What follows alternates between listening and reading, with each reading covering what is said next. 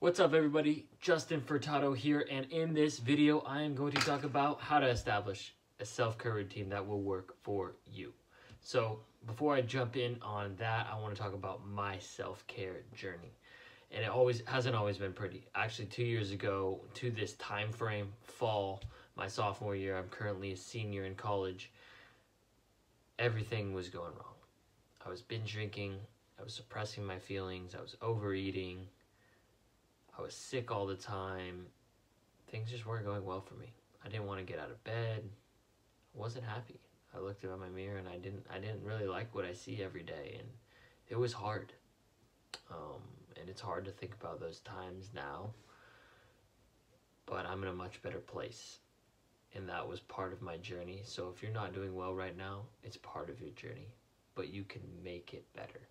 You can put yourself in a situation. Over time, it's going to take time with self-care, but you can reach all the dreams that are possible for you with self-care. So let me talk about it. So eventually, I slowly, started implementing bike rides. That was my first thing. I loved riding my bike, getting back out into nature. I started exercising more. I started gratitude journaling and journaling in general, reflecting on my day, gratitude, just being thankful for my life in general. And then also eventually that led to meditation, and meditation led to just trying to be still, going on walks. And then I got healthy and I wanted to eat healthy, and I'm actually a health coach, so if you want to get healthy, just comment below.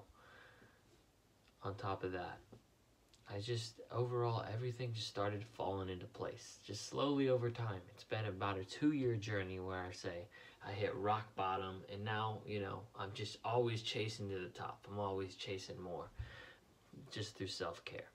So with that in mind, I want to talk about 4 necessary components to your self-care routine. They're going to look different for everyone. Different for everyone in their journey, but they're necessary in your life every single week. And number 1 is doing something that you enjoy every week. For me, that's going on a bike ride, going on a walk, being outside. It could be for you, it could be painting, it could be watching basketball, it could be watching football, whatever it may be. Doing something that you enjoy at least once a week. It could be video games, literally anything. Number 2 is do something that brings stillness into your life. So for me, I meditate. I meditate in the mornings, 10 minutes a day with a calm app. Works great for me. I also go on walks where it's just silent and it's quiet and I just don't even think. And it's really hard. It's really hard when your mind's racing all the time. But just slowing it down. You need to slow life down, and getting stillness just kind of brings that inner peace. And something else that you can do besides walking is journaling. I love to journal every night as well. Number 3, find a morning and an evening routine. So for me, in the mornings, I'm waking up and I'm either exercising or stretching in the mornings, whether that be a run. And you can go on YouTube. I got some great morning stretch routines on YouTube. It's amazing. And then with that, I also gratitude journal through the Panda Planner. I plan out my day. That you don't necessarily have to do that, but gratitude is great to really soak in and focus on the positives of life.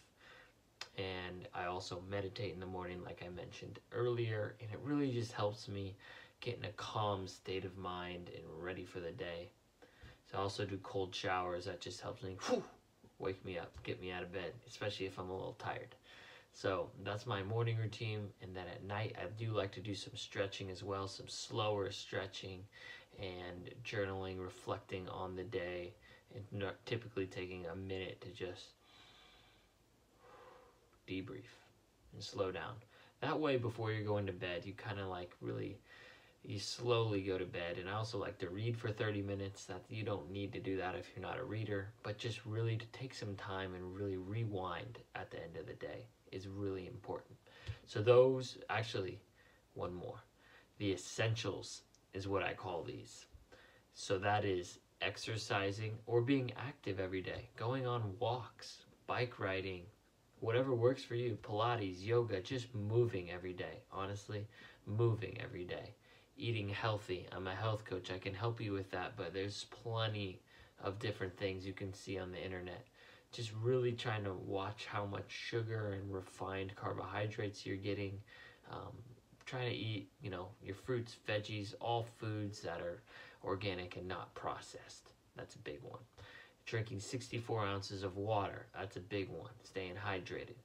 And you hear it all the time, but getting 7 hours at least of sleep, and if you need more, get more. If you're one of those people that don't need it, it can do 6, great. That's great for you. So those are the 4 components that are necessary for your self-care routine. Implement them however you see fit. However you see fit. However, with that in mind, it's a journey, like I've been saying, and I believe in all of you.